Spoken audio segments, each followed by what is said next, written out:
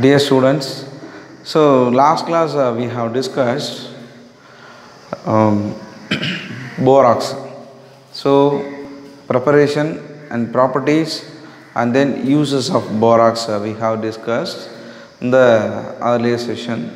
Now we are going to discuss boric acid, one of the compound of boron, that is boric acid. The boric acid, the chemical formula of boric acid, let us see the board. The chemical formula of boric acid is BOH thrice or H3BO3. So otherwise it is called hydrogen borate. So these are all borax and then borax, boric oxide, boric acid. These are all, what is that? Compounds of borons. A lot of borates, generally we can call borates அப்படினு சொல்றோம். Metal borates என்றது அந்த borax, sodium metaborate அப்படினு நம்ம சொல்றோம். இங்க boric acid நம்ம என்ன சொல்றோம்னா hydrogen borate அப்படினு சொல்லலாம். It is a weak monobasic Lewis acid. It's a weak acid and then monobasic Lewis acid அப்படினு சொல்றோம். According to the theories of Lewis base, acid base theory, it is called, what is that, monobasic. நான் சொல்றத monobasic.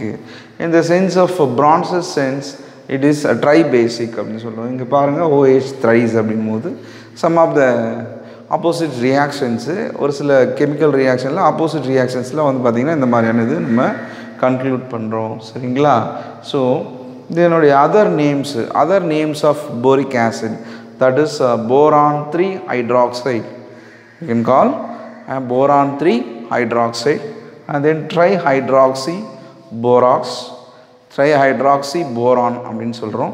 Next boracic acid.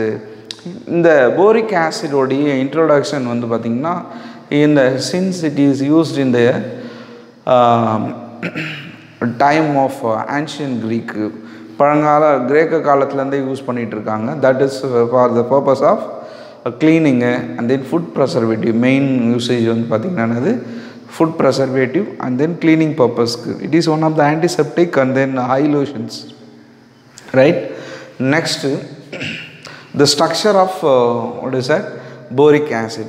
Structure of boric acid, you know that Lewis concept, Bronsted concept based on the electronic theory. You know that the general theories of acid base, that is Bronsted,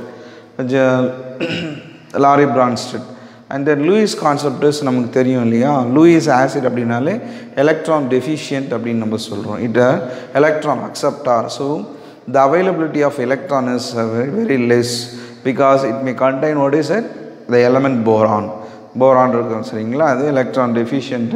It can act as an electron, அதாவது electron acceptor அப்படினு சொல்றோம். Lewis acid, it accept electrons. Lewis acid என்ன பண்ணும்? electron accept பண்ணும். Lewis base na it donate electrons. இதான் அந்த concept.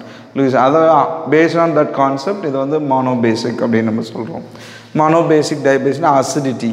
You can call, if you are saying the acid means you can calculate the acidity. For base we can calculate basicity. That is based on the hydrogen, another H plus ion, OH minus ion, which is present in the corresponding acid as well as base, right? Now the structure of boric acid. See that this is the structure of boric acid. One boron and then 3 oxygen and then 3 hydrogen. It is located in the particular plane of paper. So, okay, right. So because it is also influenced in the main chemical properties also, right? So that we are viewing that structure of boron. Next, preparation of boron from borax. We can prepare boric acid from borax as well as columnite ore, the ore of calcium mineral. அதுதான் வந்து பாத்தீங்கன்னா columnite ore அப்படினு சொல்றோம். C2B6O11 அப்படின்ற calcium ore of boron ல இருந்து we can, what is that, we can prepare boric acid and then one of the important from borax, sodium metaborate, Na2B4O7, the alkaline solution of borax. Borax or alkaline solution. Borax is basic in nature, alkali. So it is dissolved in water. So it is called alkaline solution with acid. Basic nature acid salt plus boric acid. So Na2, அதாவது Na2B4O7 5H2 alkaline solution of borax. இதோட acid add பண்றோம், நமக்கு Na2SO4 and then 4H3BO3. இது பாத்தீங்கன்னா crystalline கிடைக்கும். mother liquidல இந்த sodium sulfate வெளில போய்டும். Isn't it? So இன்னொரு preparation இருக்கு, அது பாத்தீங்கன்னா you may refer. That is columnite ore with what is it? Calcium sulfate. Calcium sulfate. And we can prepare what is that? This same thing, columnite ore with sulfuric acid plus sulfur dioxide pass பண்ணோம் அப்படினா நமக்கு என்ன கிடைக்கும்? borax, boric acid கிடைக்கும் plus calcium sulfite கிடைக்கும். calcium sulfate ஓட formula CaHSO3 twice. Okay, right. So throughout the session about boric acid and then preparation of boric acid we have discussed in this session. Next class we are going to discuss the chemical properties and the uses of boric acid. Thank you.